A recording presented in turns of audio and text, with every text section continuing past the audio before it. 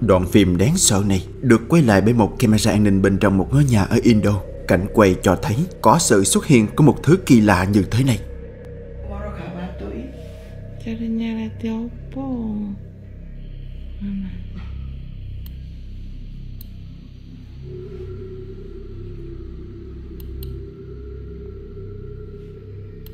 Su bây giờ mình là nó lại chạm được bấy lúc nông của địa của nó đỏ. Mulai masa ke lẹ.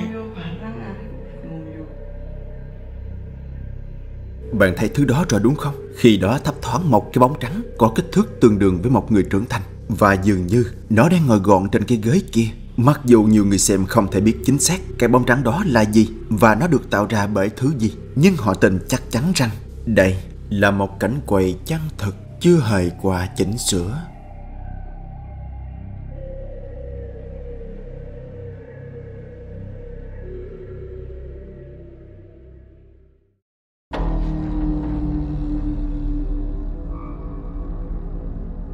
Austin đến từ trang TikTok Austin OC. Gần đây đã có chia sẻ lên trang cá nhân một đoạn phim đáng sợ được anh ấy quay lại một cách vô tình khi anh cùng nhóm bạn đi khám phá một khu di tích lịch sử địa phương. Xem nha. Flash is on. Alright, let's take a look. What do you think's in there? I don't know. I guess nothing. Austin cho biết khi đó vì quá tò mò và muốn biết bên trong có gì nên anh đã trèo lên để xem, nhưng cũng không thấy được gì vì bên trong không đủ ánh sáng. Vào thời điểm đó, anh hoàn toàn không nhìn thấy thứ kỳ lạ đầy ghê rợn này. Austin nói anh không biết đó là gì, nhưng nó có một đôi mắt phát sáng và nó di chuyển rất nhanh. Thoáng một cái, nó đã bay tới khung cửa như muốn ăn tươi nuốt sống anh vậy.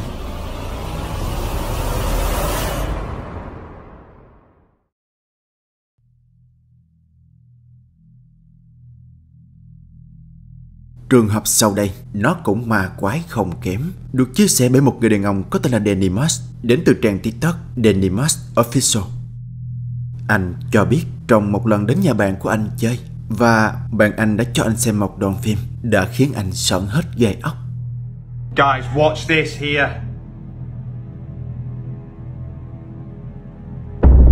Oh my god. Danny nói bản thân anh không tin vào ma quỷ, và có lẽ cũng chính điều đó mà người bạn của anh đã cho anh xem cảnh quay ớn lạnh này.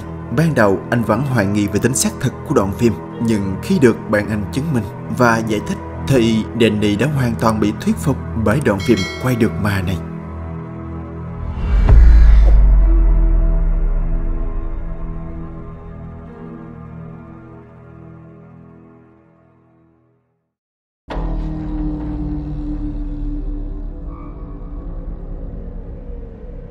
Một người dùng TikTok có tên là Dodelo2418 đã có chia sẻ duy nhất một đoạn phim đáng sợ về những tiếng rền rĩ của một ai đó, được anh và đồng nghiệp quay lại bên trong một nhà vệ sinh của một ngôi trường không được tiết lộ ở Hereford. Xem nhé.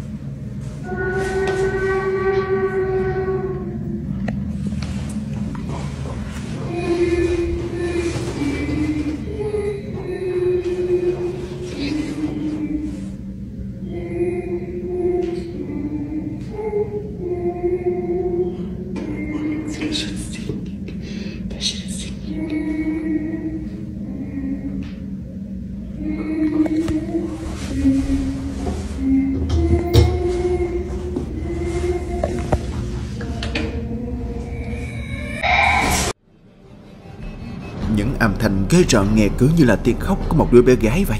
Và mặc dù chưa thể xác định được âm thanh đó phát ra từ đâu và nó là của ai, nhưng hai người đàn ông đã khiếp vía bỏ chạy khi nghe thấy điều này.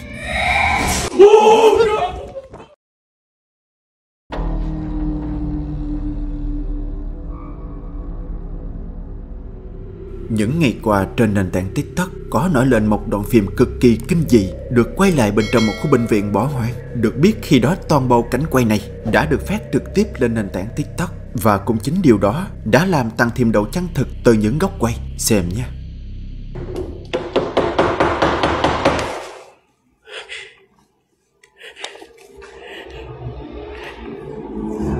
Asli cok.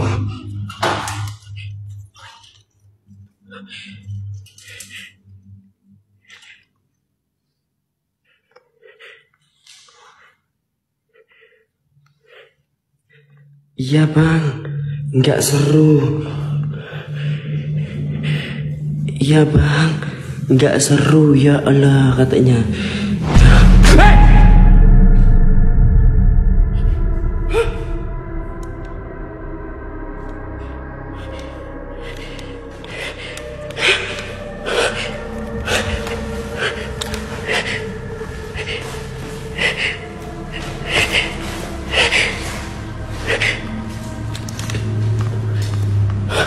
Cuy.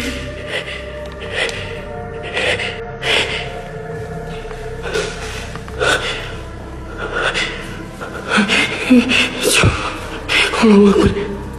Astagfirullahaladzim.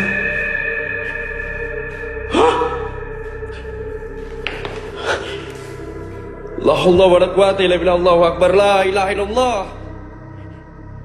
Một sự xuất hiện đầy kinh dị của một người phụ nữ có một gương mặt cực kỳ khiếp đảm đã thật sự khiến cho nhiều người xem sợ xanh mặt khi bà ta xuất hiện.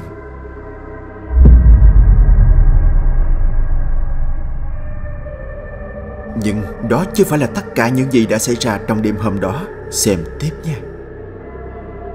Tap-tap kalian yang sampai 1M 4100 loh ya. Masa kalian gak sampai Jo ya. Tap-tap lanjut masuk, enjoy. Tenang.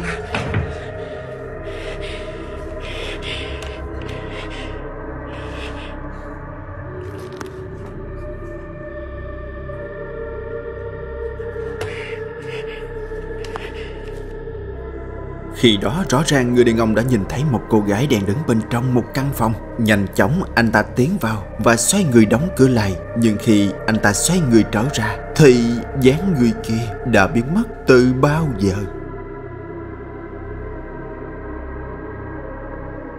Với những lần hiện ra và biến mất một cách bí ẩn như thế, những đoạn phim của người đàn ông này đã thật sự khiến cho nhiều người xem cảm thấy ớn lạnh sống lưng. Và cho đến tận bây giờ, những cảnh quay đầy tính kinh dị này vẫn đang là những cuộc tranh luận từ những người xem. Bạn có thể tìm đến trang TikTok của anh ta để xem chi tiết hơn nha.